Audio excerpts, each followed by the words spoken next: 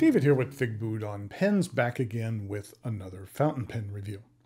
Today I have for you a pen which is from a new brand for me. Now I've been aware of this brand for many years, but this is the first pen that I've purchased for them. And that brand is Santini. And the model is the Giant 8. What I'm going to do today is go over the parts and features of the Santini Giant 8, talk about what I care for and what I don't care for about it. I'll show some measurements, size comparisons, and provide a writing sample. This is a pen that I purchased and is part of my personal collection. Santini is based out of the Turin region in northern Italy. I believe they're located in a small town between Turin and Milan. The gentleman behind the brand is Giovanni Santini. There have been a couple of nice articles about Santini in Pen World. This one here was in the most recent issue. There's Giovanni, along with his wife and daughter. Both his wife and daughter accompanied Giovanni to the DC show this year. I believe they said it was his wife and daughter's first trip to the US. They had spent a few days in New York City before heading down to DC and really enjoyed their time there. New York City is a fun place to visit. Giovanni began producing pens back in 1998 when he purchased the dormant brand Ancora. He subsequently sold off that brand and began his own appropriately named Santini. One of the unique things about Santini is that they are one of the few companies producing their own nibs. This somewhat out-of-focus picture was from a couple of years ago at the DC show. It shows the different stages of the nib making process, from a small piece of gold all the way up to the finished product. Now, I've met Giovanni at a couple of previous DC shows, but I didn't pick up one of his pens until this most recent show. I'll have people at shows ask me if I have anything in mind to purchase. I typically say that what I'm looking to purchase is something that I'm not even aware of, something that I'll just come across that instantly captures my attention. While I was familiar with the Santini brand, this was the first time I was seeing this particular model. And as soon as I saw it at Giovanni's table, I knew that I had to have it. And it was the only pen that I purchased at the show this year. Now, I was given the pen in this felt pouch. They either didn't bring boxes or ran out of boxes, I'm not sure which, but I am supposed to be receiving a box shipped here to me in the near future.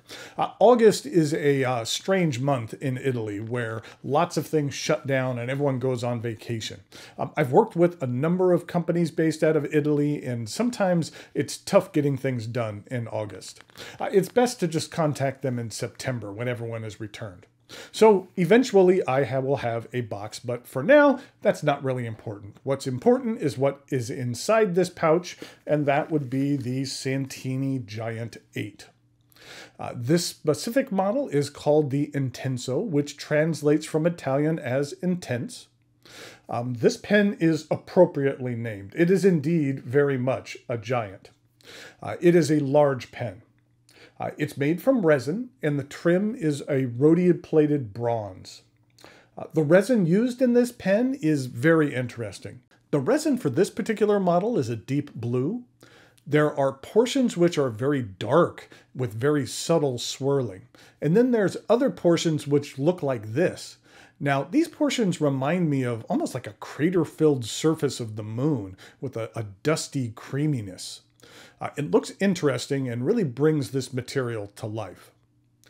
Something I appreciate about the construction of this pen, the cap threads have 3 different entry points, and with one of those entry points, the, let's say, visually interesting part of the material actually lines up.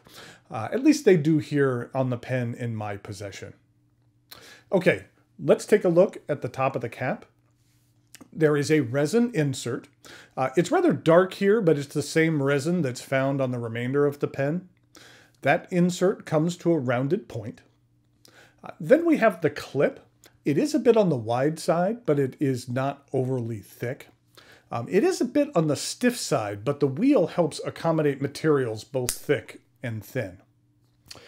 The cap angles up at an even rate of incline until the end, where it straightens out about ½ an inch before the triple bands. There are 2 thin bands surrounding a larger one with a Greek key design. Also on the band, it is stamped with the company name and Italia. These pens are 100% manufactured in Italy.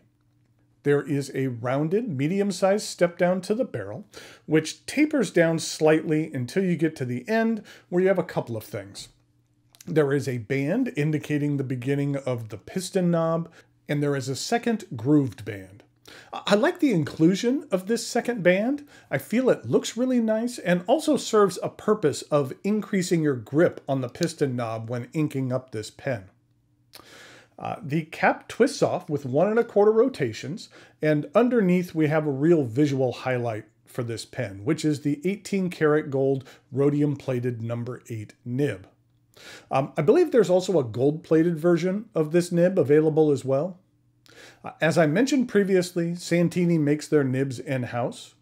Now, this nib is stamped, not engraved.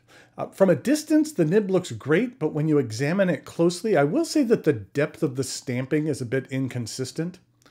Some of the design seems well struck, like the 750, but then there are areas of the S logo which seem a bit shallow and spotty. On either side of the S logo, it has 2 digits, the year 1998, so it's like 19 and then 98, which is the year the company was founded, and those are both barely legible. And then at the bottom, I'm not quite sure what that is supposed to say. There is the letters I, T, A, L, and L. I thought it might say Italy, but the last letter doesn't look to be a misstruck Y. And then I thought it might say Italia, and the A was just not visible. But I actually think that's 2 L's. They look identical and are different than the I at the top. So I'm not quite sure what that's supposed to say. In regard to performance, this nib writes very well, but I will say that I have experienced it drying out at times. Not while writing, but more in between writing sessions, or if I leave the cap off for too long. I'll discuss more about that during the writing sample. And here's a look at the low-profile ebonite feed. I do like the looks of this feed. The section begins with a thin band, and then there's a wider one duplicating the Greek key design on the cap band. The section itself is virtually straight. It only rises 1/10 of a millimeter from beginning to end, where it transitions into the cap threads and a small step up to the remainder of the barrel. The pen is plenty long enough to use unposted. With a name like Giant, you would hope it would be. I do enjoy larger pens, and I find this one to be very comfortable in the hand. The cap does post. It does post securely. It posts deeper than I thought it would. And even though this is a very large pen, I don't feel that posting the pen makes it unwieldy or backweights the pen or throws off the balance. It's very usable when posted.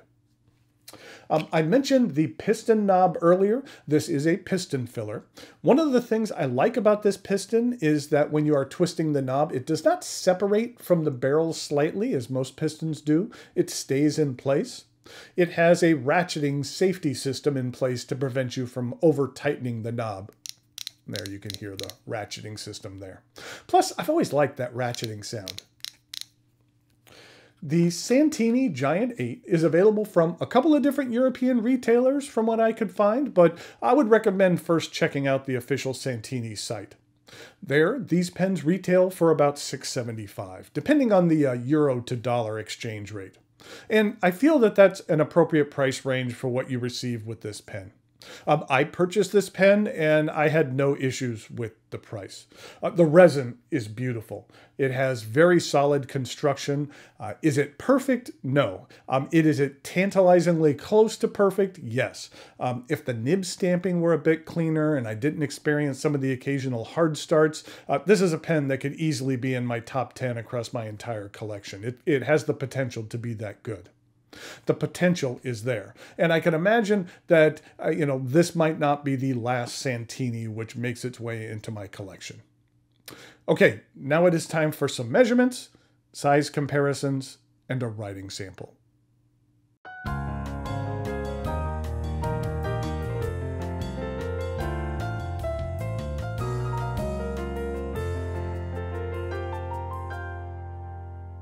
So here we have some size comparisons for the Santini Giant 8. I just wanted to give you another look at this material and how I said that it kind of comes to life, especially with some of that pearlescence here at the top. And I just really like the looks of there, and you can see that that's present in a couple of different areas. And it just looks really nice. In regard to some size comparisons with some other very large pens, here it is with a Namiki Emperor. Let's put them all at the end here. This is a Danny Trio Genkai. Let me just put that there so that we can actually see it there. And then here it is with a Sailor King of Pen in Ebonite. In regard to some other large pens, here it is with a Pilot Custom Urushi. Here it is with an Edison Collier Grande. Super large pens aren't made for sitting next to each other in these little troughs here. And then finally, this is a Leonardo Momento Zero Grande, which is a large pen in its own right, but you can see that it looks kind of small compared to these other ones. In regard to some uncapped comparisons, I wanted to show some nib comparisons. So with some other pens with some larger nibs, this is what it looks like. And we'll line it up with the nib so you can see how that compares. That's a Pelican M1000. Here is that Collier Grande with a number 8 nib. Here is that Namiki Emperor and the Mont Blanc 149. So you can see how all of those compare. It's almost as big as the Namiki, but fairly similar in size to the number 8 Magna Carta nib that can be found on the Edison Collier Grande.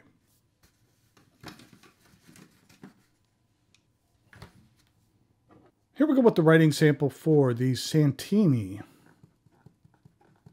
And this is the Giant 8. This is a medium 18 karat gold nib, and the ink is one that I felt matched really well with this pen, which was from Robert Oster and is called Admiral Blue.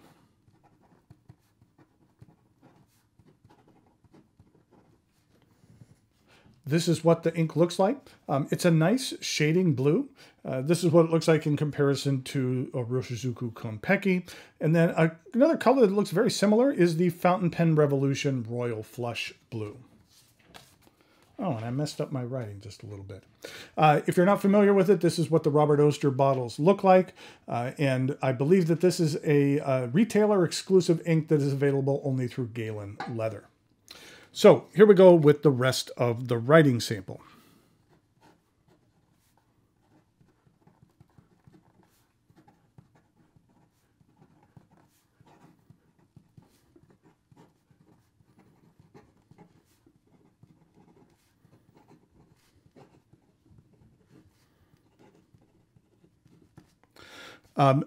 This is a very nice nib to write with.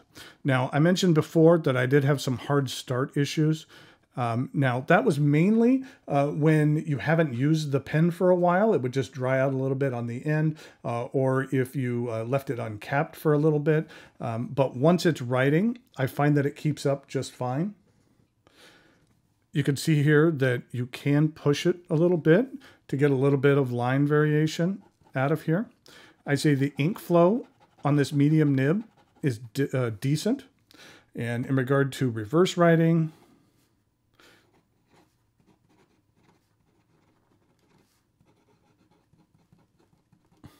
I'd say it is a little bit on the scratchy side. In regard to some fast writing,